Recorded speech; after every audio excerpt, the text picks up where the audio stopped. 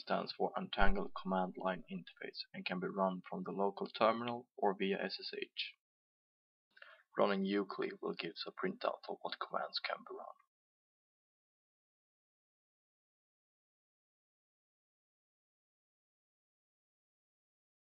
Running UCLI instance will give you a list of all nodes.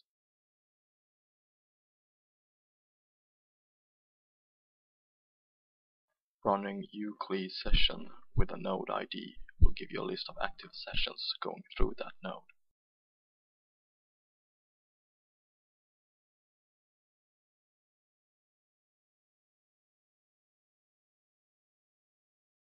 Running UCLI installed will print the list of all installed packages.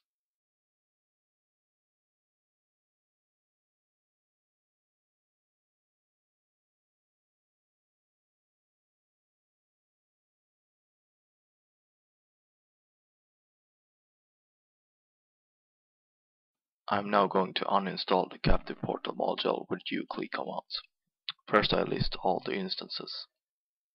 Then I run UCLI uninstall and the captive portal package name.